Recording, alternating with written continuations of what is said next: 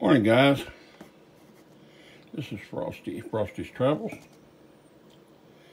case you didn't know, I talked the other day about my center dash on my motorcycle. It's got a crack in it. So I bought this from Revzilla. It's a Kuryakyn replacement dash. It's a mesh. It's a simple thing to do. In here is where your microphone on a lot of your touring bikes is for the headset.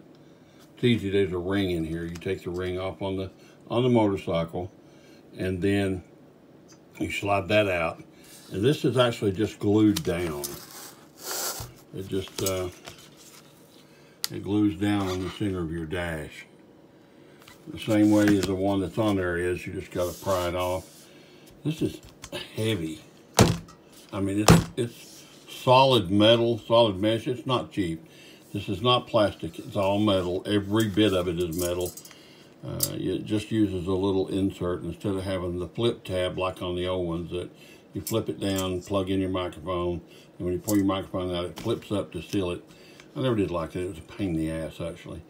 But this one is just a push button, like on the cigarette lighter, but it's rubbery. It's flexible, and it should hold a lot better. As far as an install video, I may do an install video. It's kind of hard for me because, like I said, I'm doing everything by myself and getting everything set up and getting my camera set up and everything. It's very difficult. If my wife's off tomorrow, I'll maybe get her to be there. It's very simple. You just take a pry tool. I've got a plastic pry tool, and you pry the old one off of the motorcycle, and then you just, like I said, unscrew this, pry the old one off, and then put this one back on. And the big thing with these, the key to these, is just make sure your fingernail rubs these. It activates the glue.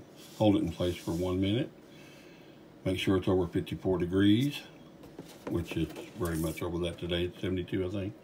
But it is the Kuryakyn. This is the box that comes in.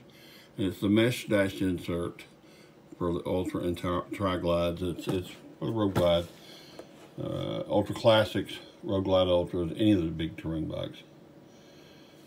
But I'll do a post-install. I am going to wax this and do a ceramic coat on it prior, so that I don't have to deal with polish all the time on chrome, and it'll also keep it from getting maybe something on it and tinting it.